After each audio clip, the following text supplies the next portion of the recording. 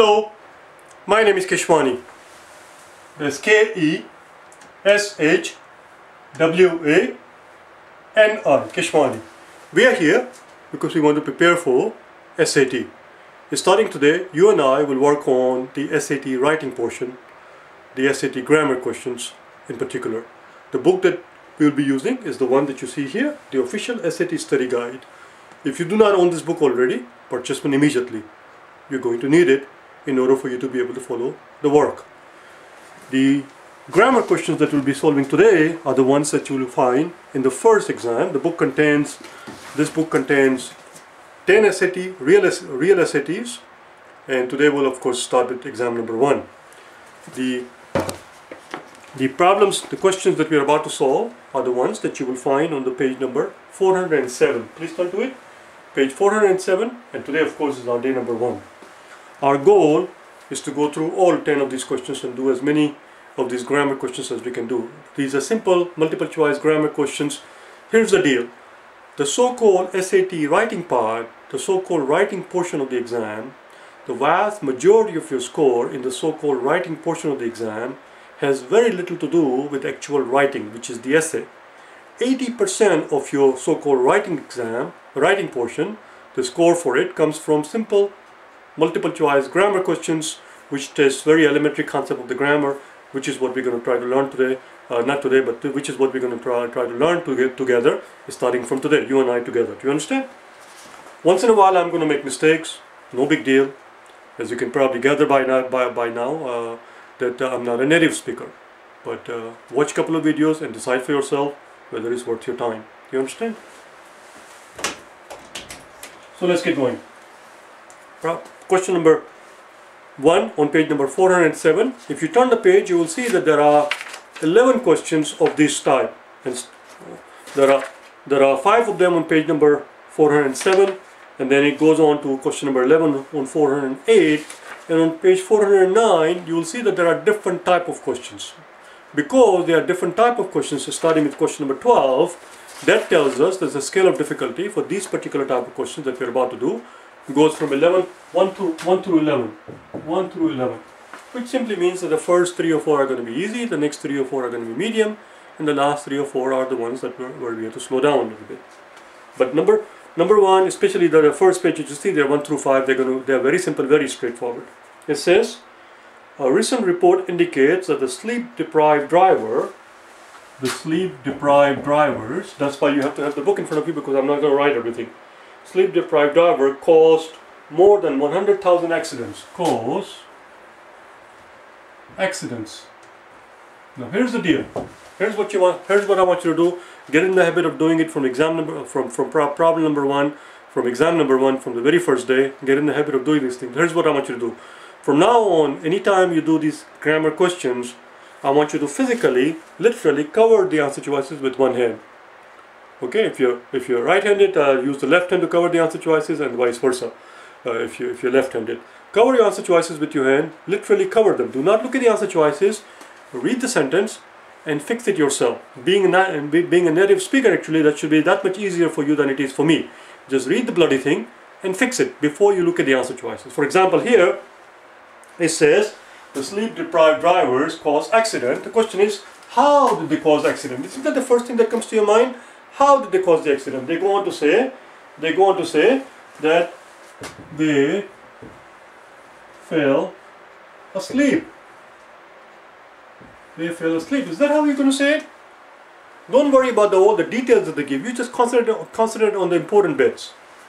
Sleep-deprived drivers. This is how the sentence reads right now. It reads. This is how the sentence reads as of right now. It says, fell asleep rather. It says sleep-deprived driver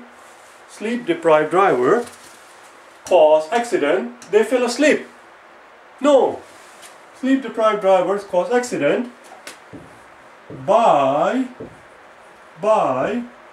falling asleep. That's it, we're done. By falling asleep. Now lift your hand and pick the answer choice that comes closest to it, and the answer of course is C. That's it, we're done. By falling asleep. How did they cause accident? By falling asleep. That's it. Not it says they caused more than 100,000 accidents last year. They fell asleep at the wheel. No, not they fell asleep at the wheel, by falling asleep at the wheel. That's all. Number 2. Next one. Keep it simple. You understand? Keep the answer choice covered. Cover the answer choices immediately, even if I forget to tell you, even if I forget to remind you. You should do this instinctively. Okay, and that will take some time before it becomes something that you do by instinct, automatically. As soon as you get to these questions, cover the answer choices immediately. Don't look at the answer choices, because what you have to understand is that they're giving us 5 answer choices. One of them is actually the right answer, obviously. What's the purpose of the other 4 answers? It's a very simple concept. The purpose of the other 4 answers that they give you is not to help you find the right answer, but it's to confuse you. The easiest and the surest way of making sure, surest way of ensuring that you do not get confused by this mumbo jumbo that they give you in the other 4 answer choices is to not look at the bloody things. Don't look at them. Cover them physically with your hand. The depths of the, number 2, the depths of the Arctic oceans are hard to study. The depth of the Arctic oceans, depth of the Arctic Ocean are hard to study. Question again is, why? Well, they go on and tell us why. They tell us because they go on to tell us because the icy surface, they go on to tell us, is being difficult. This is how the sentence reads, because the icy surface is being difficult. To which you will say, what the hell? The depth of the Atlantic oceans are hard to study because the icy surface is difficult. That's it. Get rid of this being part. Just with your pencil, you have to have pencil in your hand when you're doing this thing. With your pencil, physically, literally cross it out. That's it, you're done. Because the icy surface is difficult. That's it, you're done. Lift your hand at this point and look at the answer choices and pick the one that comes closest to it. And it goes, and the answer would be, the icy surface is difficult. Icy surface is difficult to study, mainly because the icy surface is, let me start again. Let me start from the beginning. The depth of the Arctic Ocean are hard to study, mainly because the icy surface is difficult. That's it. That's all they have done. They've taken out the word being, and that's it. And that's answer choice C. Very simple. Why is it difficult to study? Because the icy surface is difficult. It's difficult to work on. That's all. Number 3. Several of the forest fires that occurred last summer,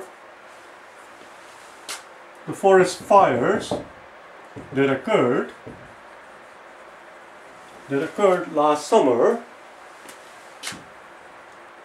which were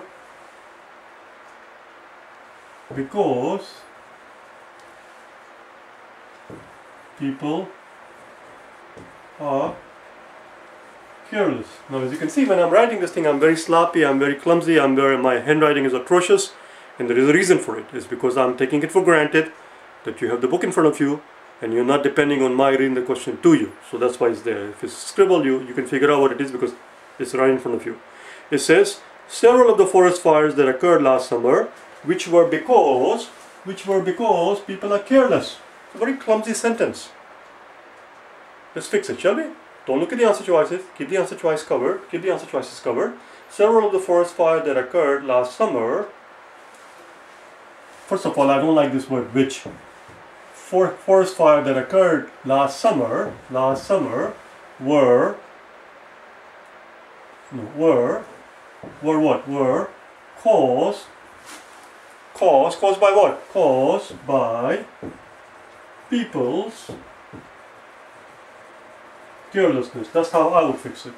They say because people are careless, replace that by because they were caused by people's carelessness. So this is how the sentence reads now. It says the forest fires that occurred last summer. Get rid of the word which. Get rid of it. Cross it out with a pencil. Were cause, this is what you should be writing. You should literally write it down as you cross it out. As you cross out this part with your pencil, write underneath it. Don't be lazy. Write it literally underneath it. Trust me, it will save time in the long run. You won't have to go through trying to figure out which one is the right answer among the 5. The right answer will immediately pop out rather. It will pop right out. You see, if you don't cover the answer choices and if you don't fix it yourself, if you just read the sentence and then immediately look at the 5 answer choices, which is what most people do, in that scenario the right answer hides from you. This way it will pop right out. So this is what it says. Forest fires that occurred last summer were caused by people's carelessness. That's how it reads. Let me get rid of all the others so you can see what it says now. So we cross out this part is all gone, this is all gone. This is what it reads right now. One more time. Forest fires that occurred last summer were caused by people's carelessness. What I want you to do at this point is to lift your hand and find one answer choice that comes closest to it. That's it. Very simple. Don't analyze it. Don't turn this thing into a philosophy exam. This is not about philosophy. Keep it very simple. Just lift your hand and pick one answer that comes closest to it. That is the end of the story. Let's go through them. Now there is no point in reading A. Answer choice A is simply is repeating what is stated in the sentence. B says were caused by human carelessness. There you go. Human carelessness, people's carelessness, same thing. The answer is B. That's it. They were caused by, we said people's carelessness, they say humans' carelessness. Big deal. The answer is B. Next one. Number 4. Doctor Who, or Dr. Wu rather, not who, has disproved a widely accepted theory. Disproved a theory. This is what the sentence reads right now. It says Dr. Who, or Dr. Wu rather, has disproved a theory when she showed that the identical nuclear particles do not always act alike. Would you go around saying that she has disproved something, disproved rather, that she has disproved something when you go on to explain when she showed that the identical nuclear particles do not act alike? No, we don't need the word has here. She disproved a theory which previously stated that apparently these particles act alike, and she just proved that that is not the case.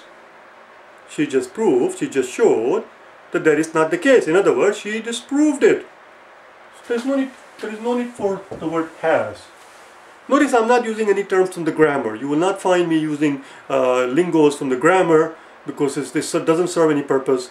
As long as you understand the concept, as long as you can figure out how to fix it, that's all it matters here. Nobody's going to give you extra credit if you know the proper terminology of what it is called by grammarians. It doesn't matter. Do you understand? Whether it's an auxiliary verb or whether it's a present tense or past tense or adverb or adjective, it doesn't matter whether or not you know the terms. All we are interested in is that you can fix this sentence in a timely manner, in a reasonable manner, a reasonable amount of time, that is. Do you understand? We're looking for speed and accuracy. That's all. That's all we're looking for. We're not there to display our knowledge of grammar. Nobody cares about it. Okay? It's the computer who's going to grade it. Number 5.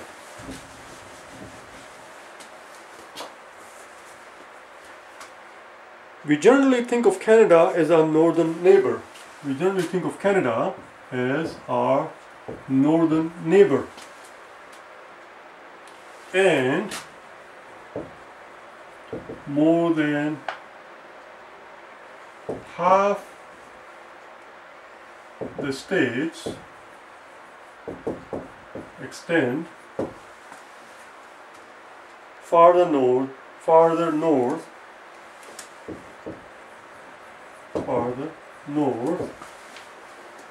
than Canada's southernmost point. What they're trying to say here, the gist of the sentence, the essence of the sentence, the nub of the sentence, that's what it is. You have to be able to quickly recognize, understand, realize the gist of the sentence, the nub of the sentence. What is it that the sentence is trying to say here? What they're trying to say here is that, oh, I almost gave it away. the way I was speaking, I almost gave it away. So I'm going to give it away. I'm just going to actually say it. What they're trying to say here is that despite the fact, there you go, that's your thing, and more than, and this end part should go, and more than this part should, this has to go. I just said it. Despite the fact, so I'm going to continue speaking now. What the sentence is trying to say is that despite the fact that more than half the states in the US actually lie farther north than the southernmost tip of the Canada. More than half of the, which I did not know myself, apparently more than half of the US states lie farther north than the southernmost tip of Canada. Despite that fact, we still think of Canada as our northern neighbor. That's what it's trying to say here. But it will make more sense to say it like this. Let's read it together here. It says, we think of Canada as our northern neighbor, despite the fact that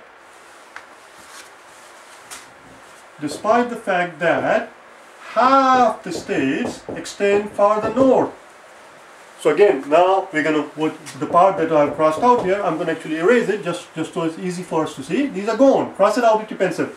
Cross it out with your pencil, these three words, and insert these words. Insert the word, despite the fact that, so it should read, sentence should read like this now. We think of Canada as our northern neighbor, despite the fact that half of the US states extend farther north than the southernmost tip of Canada. That's it, we're done. All I want you to do at this point is to lift your hand, go through the answer choices, and pick the one that comes closest to it. Do not analyze it, do not scrutinize it, do not sit there and philosophize it to death. Just simply pick the one that comes closest to what you just said here. That's all. B says, again, you see, we never bother wasting our time reading A, because A just repeats whatever stated in the sentence. B says, and it is the case that, no, we're looking for something that means despite the fact that. C says, but more than, no, that's not what we're looking for. D says, whereas is not very close to despite the fact that. Well, there you go, E. E says, however, that's the same as despite the fact that, however. In other words, we're looking for something that brings out the contrast. We're trying to make a very sharp contrast here. The contrast between the fact and our perception. Our perception is that Canada is our northern neighbor, despite the fact that more than half the states in the U.S. actually lie farther north farther north than the southernmost tip of Canada. That's all. The answer is E. The answer is E. I will see you tomorrow when we'll do the next page, alright? Bye now.